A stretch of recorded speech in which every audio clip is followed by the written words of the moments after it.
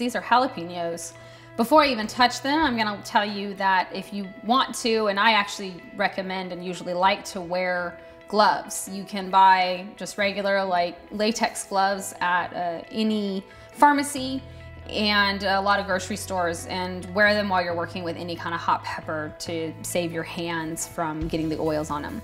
I'm gonna run the risk today. Hopefully I don't get too much oil on my hands. First thing I'm gonna do is remove the top of the jalapeno.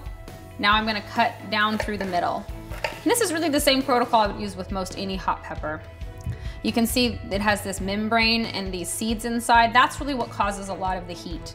So I actually want to remove a fair portion of that. So what I'm gonna do is take my knife and run it underneath and then along that membrane.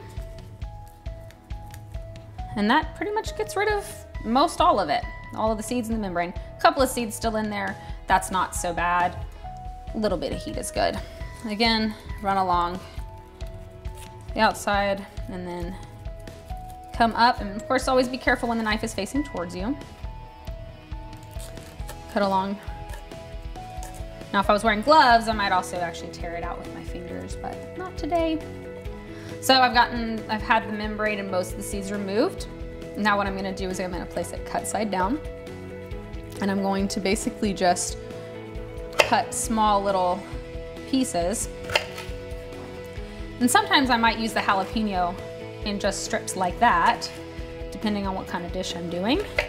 But when I'm making salsa or things of that nature, I actually want it to be in a smaller dice. So then I gather them back up and I just cut down the length of those pieces. And if you want a smaller dice, you can always do that. But like with everything, I like things a little bit rougher, a little bit bigger on my slicing and my dicing. So that's it. And then I go ahead and finish the rest of the jalapenos. So nice little diced jalapeno.